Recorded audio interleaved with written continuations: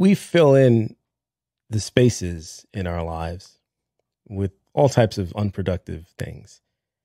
And, if we had the proper perspective, we wouldn't say to ourselves, well, we perceive things as like, like we're lacking excitement, we're lacking productivity, we're lacking love, we're lacking joy. And it's like when you put things in the proper perspective, it's like, no, you are loved. No, you have opportunities to apply effort towards things that you want to achieve. So you're not bored. There's not a lack of productivity, other than like you not doing the things that you're supposed to be doing. Like